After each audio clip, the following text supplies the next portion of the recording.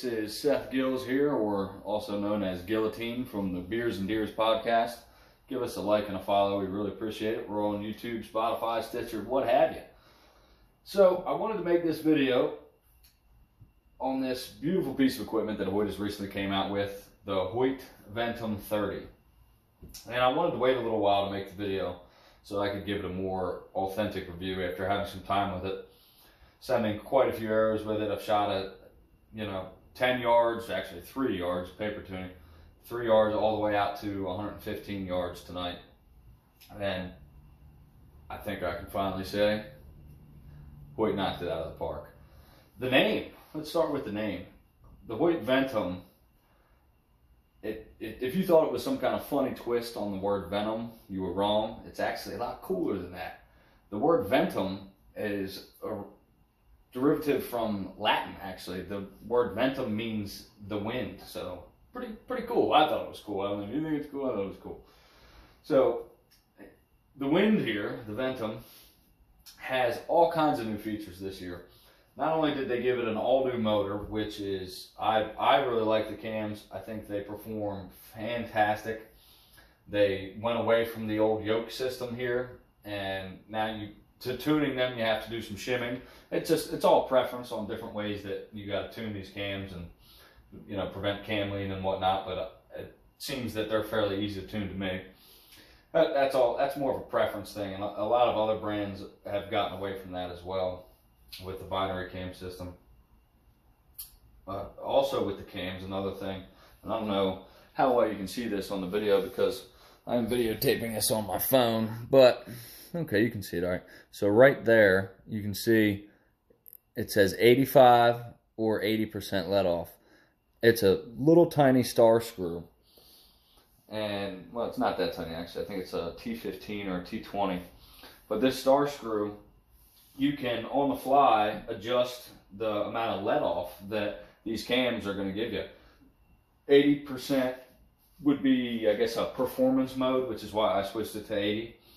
It might give you a little bit faster of a shot, and it's a difference in 3 pounds that you're holding when you're at full draw. If you have 70-pound limbs, so these limbs are 70 pounds. At 85% let off, you're holding just over 10 pounds when you're at full draw. At 80%, you're holding 14 pounds when you're at full draw. So it's a little more than a 3-pound difference. And for me, I couldn't really tell a difference, so I'm going to leave it at 80. I like the way it performs. It shoots great.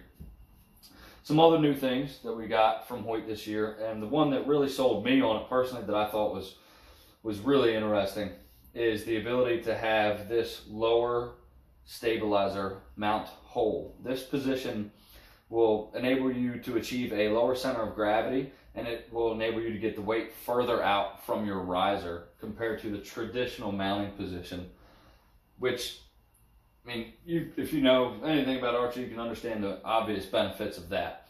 Does it look kind of silly? That's up to interpretation. Beauty's in the eye of the beholder. I think it looks awesome.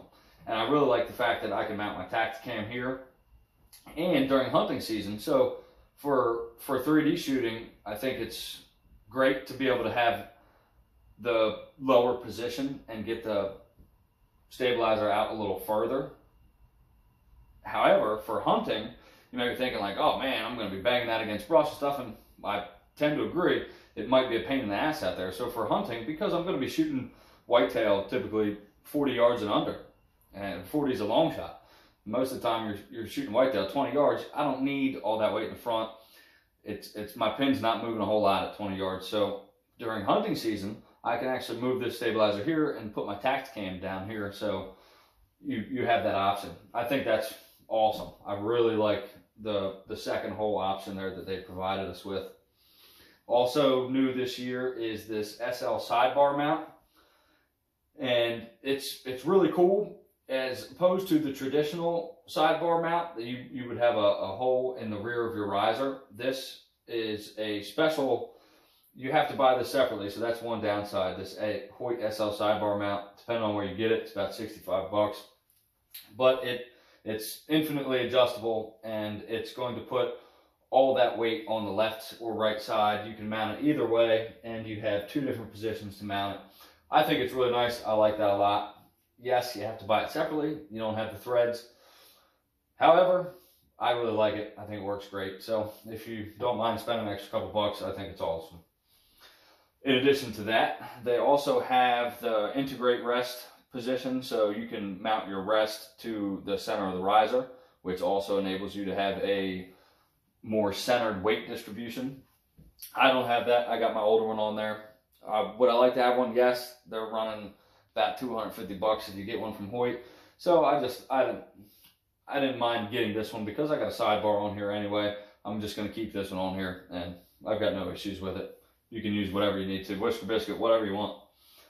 Also new this year is, if you look closely here, and I can try to show you with the Spot Hog sight on there, but you can see right here I've got these two threaded out holes here.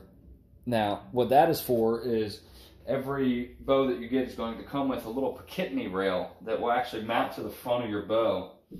Now the use of that is it has the same kind of train of thought as the integrate, as the new thing. What they're trying to do is just get all your weight distributed much more beneficial to, much more ergonomically. So what that Guillotine rail is going to give you is your sight is then going to have the weight also distributed right in the center of the riser, as opposed to one side or the other, depending whether you shoot right or left.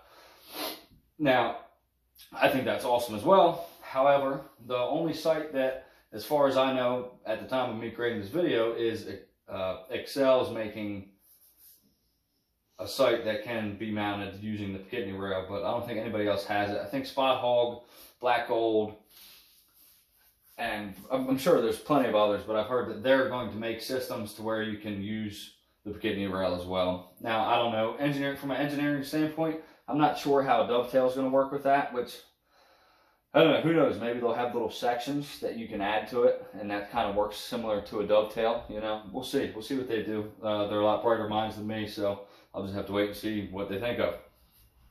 But I think it is really cool, especially for a hunting sight. Very easy. You can slap right on the Guillotine rail, and you're not applying any torque to your riser on one side or the other.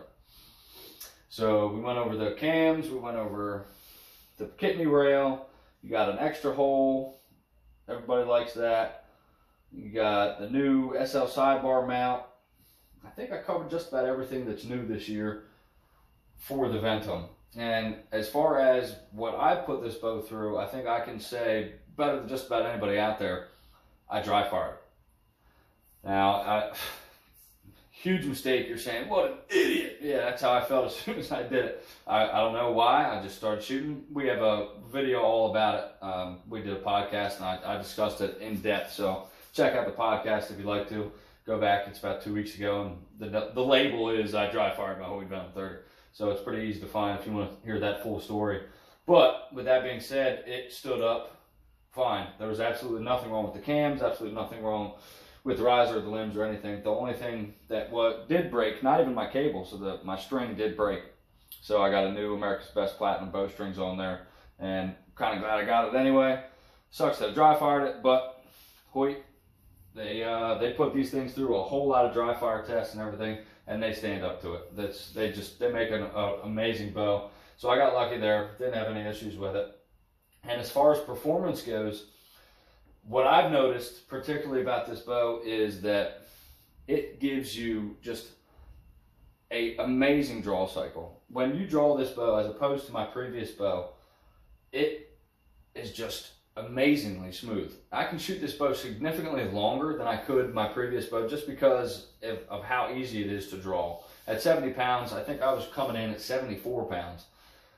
It's super smooth, super easy to draw, and very easy to hold at full draw. There's no giant dump into the valley. It's really nice. I like it a lot.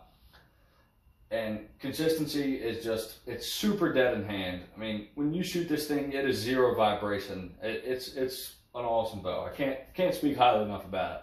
So if you're looking for a nice new bow this year, and if you were considering maybe this Ventum is the way to go, hey, you got my cosign. This thing is sweet.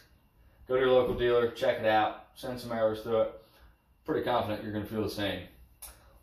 Also, give us a follow, give us a subscribe, give us a like, send some comments. I'm always very quick to respond, and the other co-hosts. We appreciate it. We appreciate everybody. Hope to see you at the Total Archery Challenge in Seven Springs, PA. And if not, I hope to talk to you on YouTube or Instagram or Facebook. Check us out. Appreciate it, guys. Get out there and get some.